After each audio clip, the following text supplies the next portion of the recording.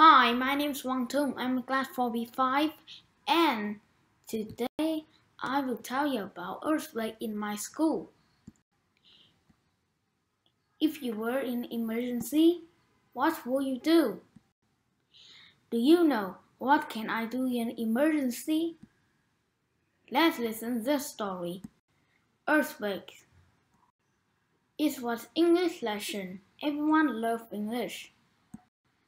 Naturally, my desk started to move, but it wasn't only my desk. My class moved too.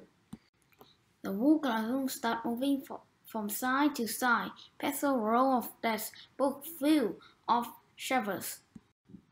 It's an earthquake. Do you know what to do? Class, let's move. I remember what we did in the earthquake. First, we stay calm. Second, we get on the ground and go under something strong. First, we not stay calm, we running very dangerous. Second, we not get on the ground, we not go under something strong. It's heavy things can fall on your head and we can die. Now I look around, the classroom wasn't sinking anymore. Okay, class, it's safe to come out now. We climb out from under our desk. Amazing, good job everyone!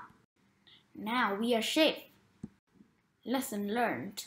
When you are generous, you have to calm yourself down, not worry, and solve problem quickly.